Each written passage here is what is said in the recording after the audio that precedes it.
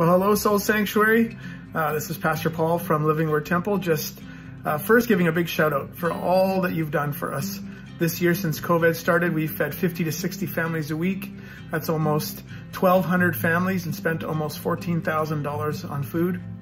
And you've just been such a huge part of that. Those hampers were so vital. You know, when I got to the North End, I really didn't understand what it meant when someone said their pantry was empty. And so one day I went for a visit, and this is actually what it looked like. I walked into the house and there was no canned goods, there was no milk in the fridge, and there was nothing in the freezer. And I realized very quickly that within our own city, there are a lot of people that go without, that they don't have anything. And so this year you've been helping out so much, but Christmas is upon us. And so I'm wondering if this year we could make pantries look more like that. You know, with your help, we can do that.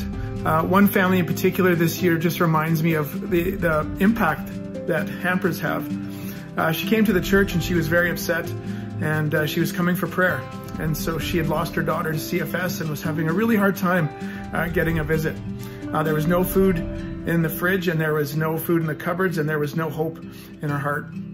And so we prayed with her and we talked to her all about the hope that you can have in Jesus, and how Jesus is really the one that supplies all of our needs. And then we were able to actually give her a hamper, and we had a gift card, and so we gave her that for some milk for the fridge, and she left, and we prayed for her again, and we just hoped for the best. But the next week she knocked on the door, and there she was with her daughter. And because she had some food, and because we were able to be there for her together with your help, we were able to bring that family even closer.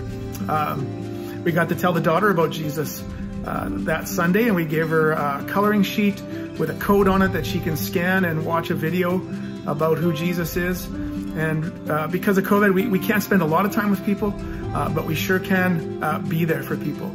So thanks for your support. Thanks for all you do. I know this Christmas we can help people have the best Christmas ever. God bless.